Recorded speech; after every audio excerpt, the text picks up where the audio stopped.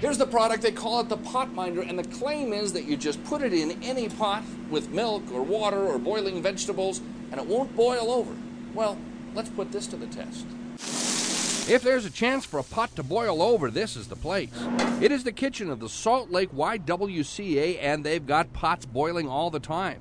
They are celebrating their 100th birthday, and with their domestic violence shelter for women and children, they now serve some 60,000 meals every day. I just love to cook. And the guy in charge of the kitchen is Derek Parker. Today's special is spaghetti. What a coincidence. The threat of boiling over spaghetti is just the situation I need. Okay, wait just a minute. Try this. I asked Derek to try my Pot Minder. Just drop them in the pot, and the pot will not boil over, says the directions. So they put my Pot Minder only in the near pot, and they turned the heat up. Let's see what happens. It's working. Indeed, my Pot Minder seems to be having some effect.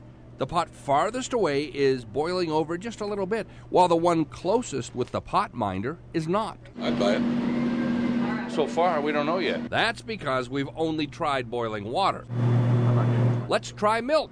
We dropped a Pot Minder into a different pan filled with milk and left the other with the same amount of milk without a Pot Minder. Now look at this. Oh, you better pan right. And look at this. Sure enough, within a few minutes, the milk without the Pot Minder began to boil over, and the milk containing the Pot Minder was not boiling over.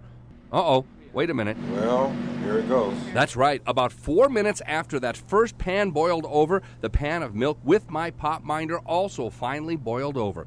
But despite the mess, Chef Derek is still impressed. I would still buy it. I still recommend it. So the Pot Minder, I guess we did make a bit of a mess here with it. No mess at all with the spaghetti, but a little bit of a mess with the boiled over milk.